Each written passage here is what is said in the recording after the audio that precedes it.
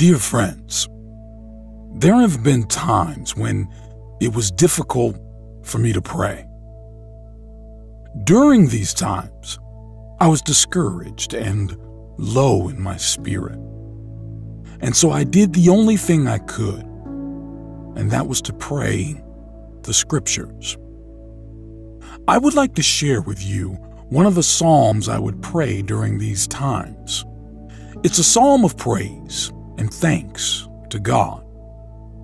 And so Psalm 92, verse 1 to 15 says, "It is good to give thanks to the Lord, to sing praises to your name, O Most High, to declare your steadfast love in the morning and your faithfulness by night, to the music of the lute and the harp, to the melody of the lyre.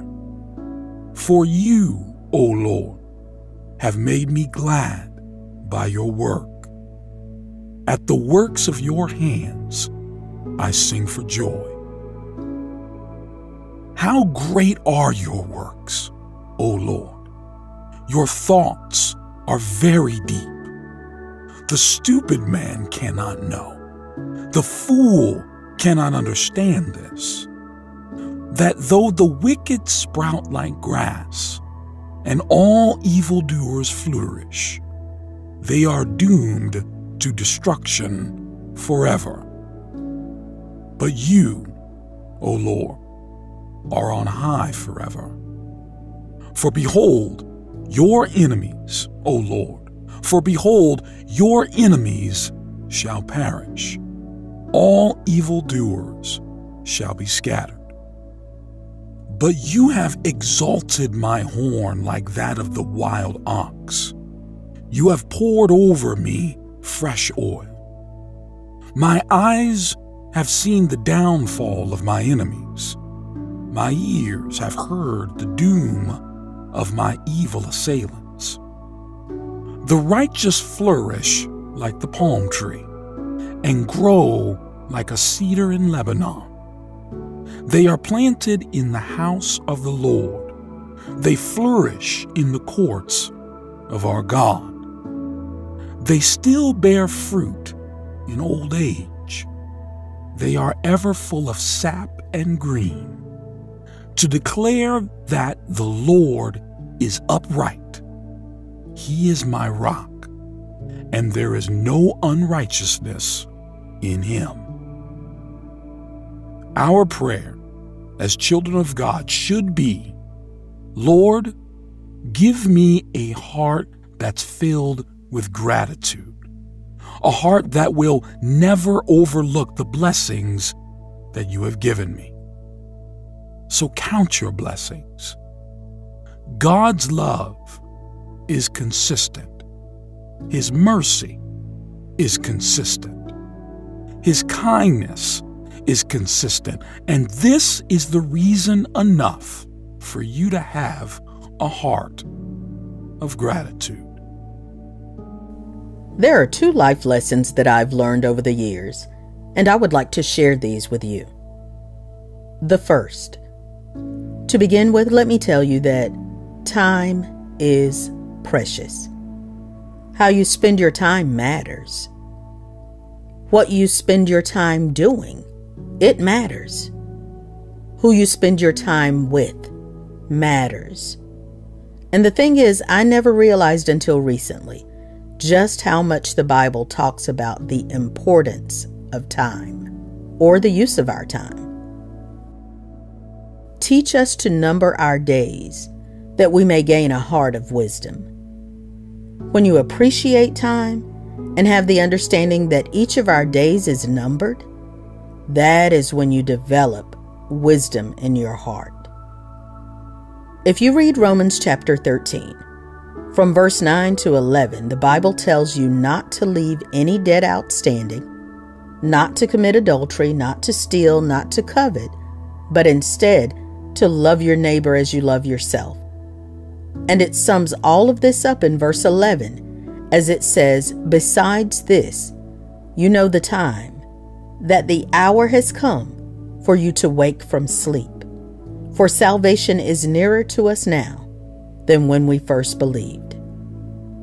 Listen, there should be an urgency about time in our lives as believers.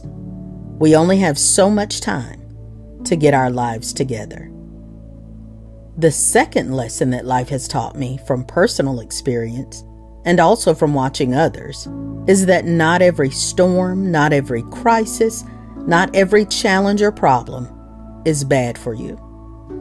What I mean is that some situations we encounter, yes, they'll be difficult. They will be painful. But in the long run, that storm, it will be for your good. That crisis will work out for your good. That challenge will make you stronger. You see, someone will get sick, but recover in such a way that they can only acknowledge the hand of God, the miracle working power of the blood of Jesus. Someone's plans will get disrupted, only to find that that disruption led them to a better destination. Someone's plans will get delayed, but that's perhaps God's way of saying, not yet. I have something better in store. I have a better time in mind. Every crisis in life is not bad for you. Sometimes God uses adversity. God places you in tough situations only for you to grow, for you to develop stronger faith, for you to mature. So the next time a problem presents itself, the next time you face a crisis, just stop for a moment and ask God, what do you want me to learn from this? What do you want to develop within me? And so now let us pray. Lord, be praised and honored. Father, I thank you for being a wonderful and merciful God. Lord Jesus, I pray that you would teach us how to number our days. Teach us to be wise with our time here on earth. Lord, lead me to be wise about how I spend my time. Lead us to be wise with what we spend our time doing on this earth. Help us to realize what truly matters. What matters is my relationship with you, Jesus. What matters is building and storing up treasures in heaven. What matters is to testify about your goodness and to tell as many living souls as I can about the gospel of Jesus Christ. Lord, help me not to chase after the riches and pleasures of this world, because what will it profit us to gain the world but lose our souls? It's of no benefit to make gains in this world at the expense of our souls. Lord, your word says in Romans 13, verse 14, but put on the Lord Jesus Christ and make no provision for the flesh to gratify its desires. Help us to clothe ourselves with robes of righteousness and prayer. Help us to clothe ourselves in the full armor of God. Lord, give us the strength to make no provision for the flesh. Help us, King Jesus, to remain steadfast and never to even think about gratifying the flesh and its improper desires, but instead, give us a desire that is drawn to your presence, a desire that is drawn to spending time in your presence. Father, I truly praise you for all that you have brought me through. I praise you for the lessons that you have taught me through each and every storm. Lord, I thank you for bringing me through life's adversity and challenges. Through every storm, may you develop my character. Through every crisis, I pray that you will strengthen my faith. Through every challenge or problem, may I become a more mature believer.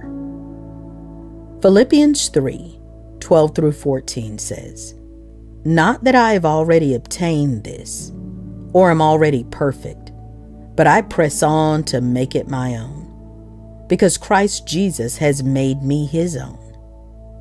Brothers, I do not consider that I have made it my own, but one thing I do, forgetting what lies behind and straining forward to what lies ahead, I press on toward the goal for the prize of the upward call of God in Christ Jesus. Lord, as we press on, as we strain forward and run this race of faith, give us grace, Father. The grace to endure those uncomfortable lessons. The grace to hold on and never lose sight of your promises. Father, give us the grace to understand that sometimes the answer to our prayers may be delayed, but that does not mean that they are denied. God, give us grace to understand that sometimes you might say no to our request because you have something better and bigger in store for us. Should we experience any disruption in our lives, may we understand that at times this disruption may be divine disruption. You may intervene in our plans in order to guide us to a certain destination or in a particular direction. But regardless of how uncomfortable the process may be, we will continue to trust in you. We'll continue to believe in you and to have faith in you. Your word in James chapter 1, verses 2 through 4. It says, "Count it all joy, my brothers, when you meet trials of various kinds. For you know that the testing of your faith produces steadfastness. And let steadfastness have its full effect, that you may be perfect and complete, lacking in nothing." Father, work in me. Lord, help me to remember that when my faith is tested, you are working to produce a good work within me. Lord, I bless your name, and I thank you for hearing my prayer. In Jesus' name, amen. It is good to give thanks to the Lord, to sing praises to your name, O Most High, to declare your steadfast love in the morning and your faithfulness by night, to the music of the lute and the harp, to the melody of the lyre. For you, O Lord, have made me glad by your work. At the works of your hands I sing for joy. How great are your works, O Lord! Your thoughts are very deep. The stupid man cannot know. The fool cannot understand this, that though the wicked sprout like grass, and all evildoers flourish, they are doomed to destruction forever. But you, O Lord, are on high forever. For behold, your enemies, O Lord, for behold, your enemies shall perish. All evildoers shall be scattered.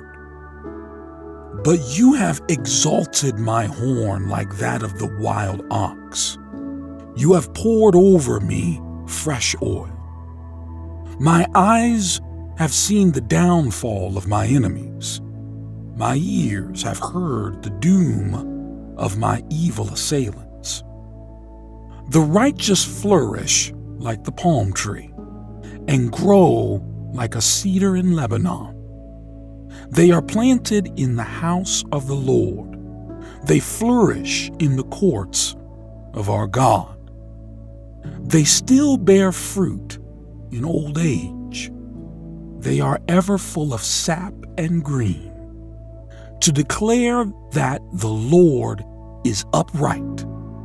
He is my rock, and there is no unrighteousness in Him.